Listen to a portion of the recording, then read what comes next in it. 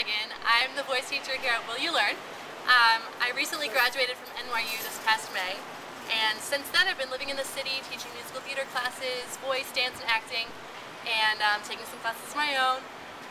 My major at NYU was musical theater and vocal performance, so that was in the Steinhardt School. And before that, I taught back home in Chicago, where I'm from, voice lessons, dance lessons, stuff like that.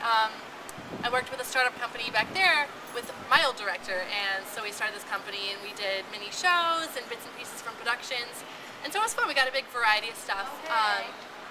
Show-wise, I was recently in a cabaret show called Girls, Girls, Girls, which was a combination of musical theater covers and songs from Smash and, you know, jazz songs. So that was really fun because that was my first real experiment outside of the musical theater world. So I think in my lessons I would want to, you know, branch out and do more than just the standard famous musical theater pieces. You know, I would want to cater to whatever the student wants to work on and see, you know, what makes them enjoy singing. I look forward to working with you this semester.